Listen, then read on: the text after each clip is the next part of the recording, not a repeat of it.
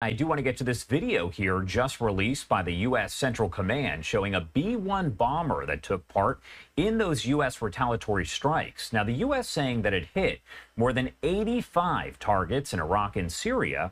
And this morning, an Iraqi militia official appearing to downplay the U.S. strikes and hinting at an attempt to de-escalate tensions in the Middle East. Now, we are also getting a word here from officials both in Iraq and Syria that the death toll from these strikes is about 40. A lot to all of this here, so I do want to bring in a friend of the show to help break it down. Mark Chandler is the Director of Government Relations and a Professor of Practice in the Department of Intelligence and Community Studies at Coastal Carolina University. He is also a former senior intelligence defense official. As always, Mark, thank you so much for taking the time to be here with us and help break down a very complicated subject. Good morning, and you're quite welcome, Josh. Hopefully we can create some understanding here this morning. Of course. And I want to go kind of back to basics first and break down the details. What is it that we know so far about these U.S. strikes over in Iraq and Syria? Well, first and foremost, Josh, let me say thanks to the military and the service members who conducted this dangerous operation. Number one, they achieved, I believe, the tactical success that was asked of them to achieve. So, and they were all returned safely. So I think that's important. I want to put that out there first and foremost. And what they did actually was attack about 6 or 7 different areas in Iraq and Syria where you had both IRGC, Iranian Revolutionary Guards Corps personnel, and the Shia militias, the Iran-backed Shia militias. Those were all known targets. And as a matter of fact, during my time in the Pentagon and the Marine Corps, we had struck those targets previously. So they struck those. They used 85 sub-targets within that. So describing a target might be a compound, and there might be 6 or 7 locations on that compound where they actually struck. Those are individual targets.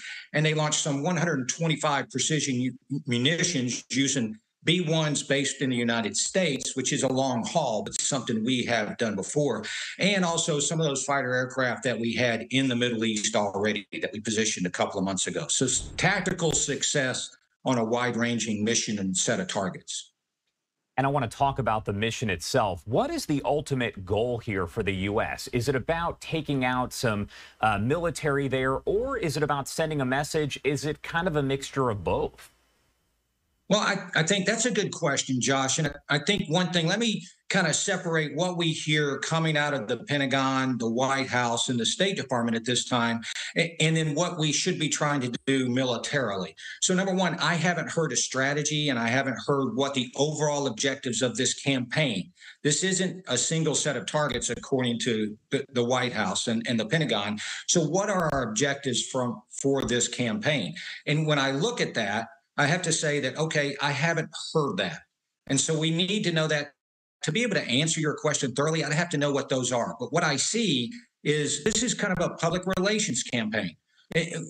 First thing you hear yesterday when we start talking about this is we hit 85 targets. We used 125 munitions. We used a B1 bomber from the United States. This is a public relations campaign showing the U.S. military's strength and capabilities to strike around the world at any time of our choosing. But did it achieve the objectives that we should be focused on? Tactically, yes, I believe we hit those targets. But broader on deterrence, I'm not so sure we did that. But are we really trying to deter? Because we've had plenty of opportunities to do so. So I have to balance that out between the success that these service members had versus what the administration is trying to say we're doing. So I think, and you're going to see this today, you're going to see a lot of photos come out of damaged buildings, destroyed buildings.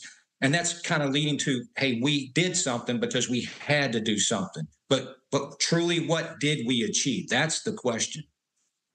And I do want to pull up this video. You were talking about video, pictures, and all of that will come out. And this is video that was released a short time that shows one of those B-1 bombers you're looking at there. Now, Iran's president sent a threat to the U.S. Friday saying that, quote, "It will not start a war, but if a cruel force wants to bully us, the Islamic Republic of Iran will give a strong response." What do you make of that statement? I feel like you and I have been on here multiple times, and we have talked about threats from Iran. What do you make of that latest statement there? Well, number one, I'm not surprised by it. I believe after last Sunday's attack that killed 3 U.S. service members, I think after that, Iran had to set the stage to try to publicly threaten the United States because actually they haven't felt any cost. Iran has felt no cost. So putting that out there, again, not unexpected, I think they're trying to set the stage for a possible retaliation. And I fully expect retaliation. I mean, you're going to have to do that if you're Iran to show strength to their populace, to the Ayatollahs, and to the Shia militias out there. So working through that, I think it's kind of balancing out what it was expected to happen from the United States at this time. I do think they'll do something, but they would have done something anyway, Josh, without that statement or not. And they've made those statements since 1979. So this is not out of character for the Iranian regime.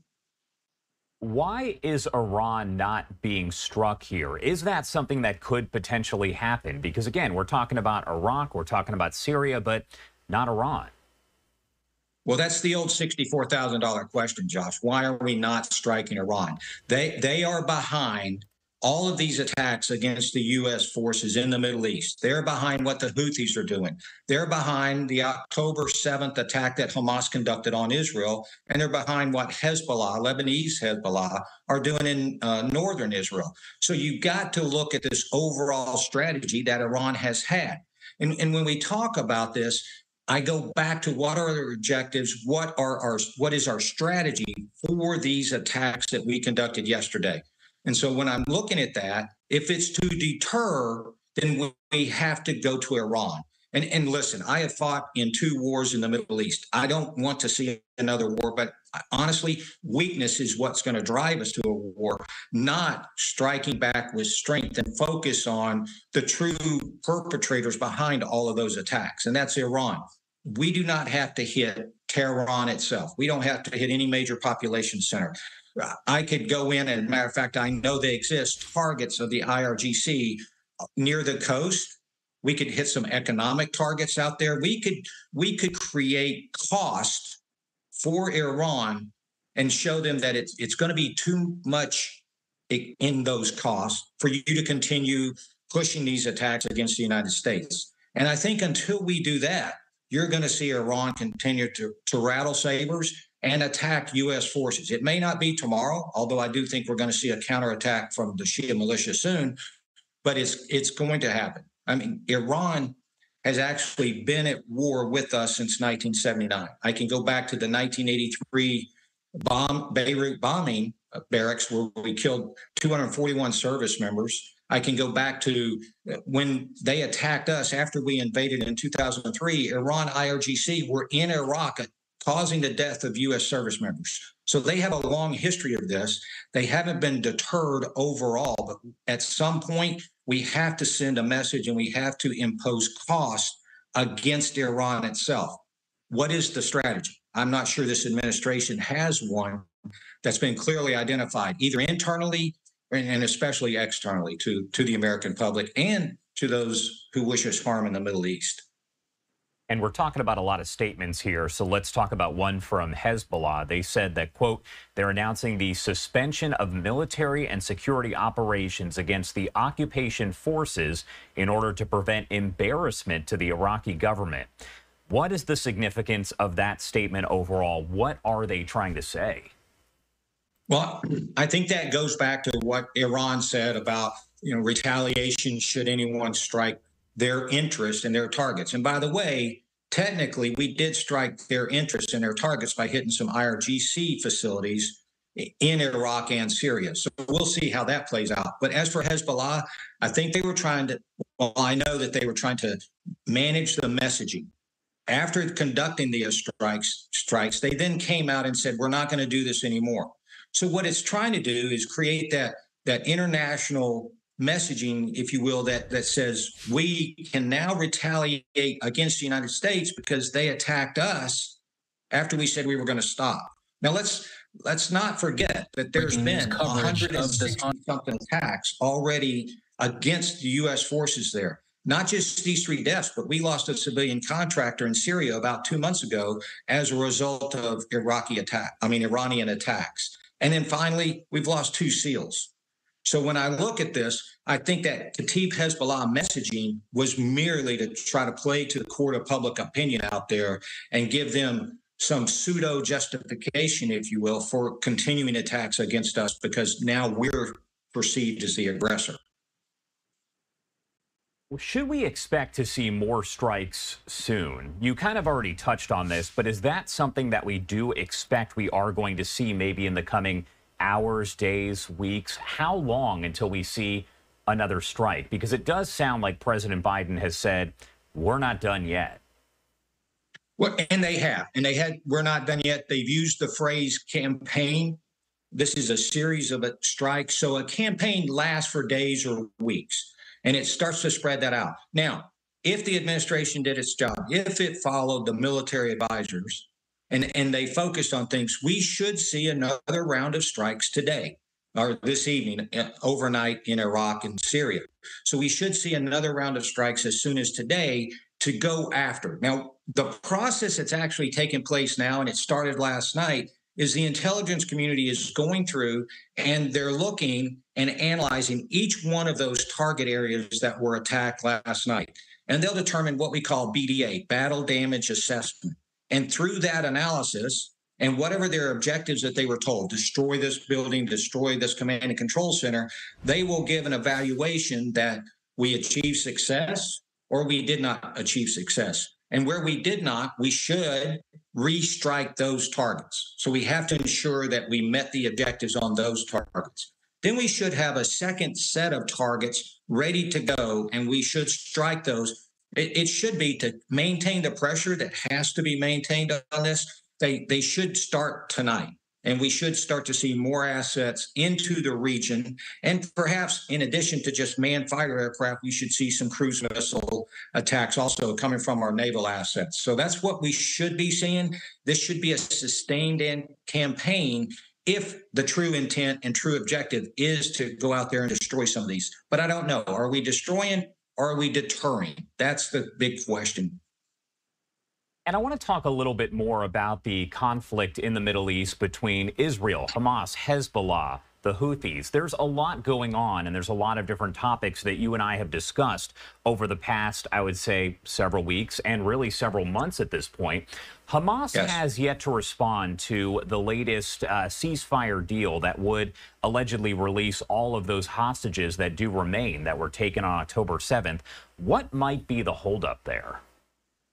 Well, I think you got a couple of critical things. This actually started a couple of weeks ago, and it was a complicated 6-phase peace proposal that was worked between Qatar, Egypt, Israel, Hamas, and the United States. So all those parties were talking behind closed doors. That one about 2 weeks ago completely fell apart. It was just too complicated. So you're into about 3 phases right now of this current agreement and arrangement that we're looking at. So when I look at this, the key components are the release of the hostages, as you talked about, but there's a critical sticking point, and that's where Israel and Hamas are diametrically opposed. One of those is Hamas says, we want full withdrawal of Israeli forces from Gaza. Israel says they don't want to do that. So we're talking about what's on the table is a 6-week pause or cessation of hostilities. And then once that begins, we start releasing the hostages. But the key sticking point, as I said, is will Israel withdraw from Gaza? That would be a military disaster. All the gains that they have made in the last several months to try to push Hamas back, and you still have at least half or a little bit more of Hamas fighting capability in existence. That would make Israel lose all of those military gains and set its objectives back while allowing Hamas the opportunity to refit, rearm, and resupply, which is what they want. So how Hamas responds to this, not getting their way, and Israel, in my opinion, needs to stay strong and not lose its military gains. I think that's where you're going to see things start to break down. If they're going to break down, is right there at that key point of withdrawal versus not withdrawal. A lot of great information there. My last question for you is going to be about the Houthis. I know this is kind of a loaded question and a hard question to answer, but what is the latest with that situation there involving the Houthis? You know, if we go back a few weeks, Josh, when we started, we saw the U.S.-UK attacks. They've done 2 rounds of those.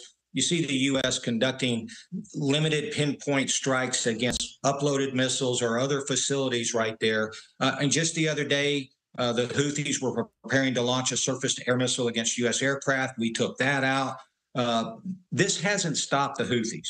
They continue to load up missiles. They continue to fire. I mean, as recently, I believe, as today, they've tried to attack shipping out there. They've gone directly against U.S. naval vessels operating in the area. So our deterrence effect and our degradation, while minimal on degradation, we still haven't deterred the Houthis from conducting these attacks. I mean, we have seen the negative impact on shipping throughout the European area and even the United States. You know, you've got shipping companies that won't go through there. So we don't have a safe passage area through the Bab el-Mandeb or the Red Sea at this time. And the Houthis have not been destroyed. Their capabilities have not been destroyed. So they're going to strike back. Matter of fact, I would expect an uptick in Houthi strikes and show solidarity with their Iranian-backed Shia militia who were attacked last night. So I'm going to see this kind of balance out and some public messaging start to take place, considering they all are managed, controlled, and supported by Iran. All right. Mark Chandler there with Coastal Carolina University. As always, thank you so much for taking the time to be here with us and break down all the latest details. There's a lot to it, and we appreciate you being here with us pretty much on a weekly basis. Anything else you want to add about any of this before I let you go? Well, Josh, I want to go back a little bit to that Iranian statement, the Iranian threat, and some of the words that I hear the administration talking about: not seeking escalation, not wanting a war in the Middle East. You know, I don't know what our strategy is. It's hard to determine that, as I said. But there is already war with Iran, but it's from an Iranian perspective. And what's happened here and what's critical to understand is the United States does not control the tempo of this campaign. The tempo and the escalation ladder, if you will, is controlled by Iran. They have been attacking us, and I gave those examples for decades of what they've done. The 160-something attacks now are controlled by Iran. We didn't need to suffer those 3 deaths last week. We could have stopped these attacks against U.S. forces about 140 attacks ago had we sent a strong deterrence message at that time. Iran does not want to fight the U.S. in a one-for-one war. The cost would be extreme. It would be, regime would falter, perhaps collapse. And so you have to look at that and realize that it's time for the U.S. to use strength and not worry about escalation. We have to control the tempo here. I am not advocating war in any sense of the imagination, but I am advocating strength through deterrence if we need to do that. Because, as I said, we don't control the tempo at this time. Iran is kind of calling the shots on how this plays out, even though we had a big public success last night, and that's how it's going to play out. I'm not trying to be a cynic. I'm just trying to be a realist here. And I guess it's not even a question to ask who has the stronger military, the U.S. or Iran, and its proxies there. I think the answer is probably the U.S., right? Correct. We have the strongest. We just need to utilize it. All right. Mark, thank you again for taking the time to be here with us. We appreciate it. Thank you, Josh. I appreciate the opportunity to discuss this with you. Of course.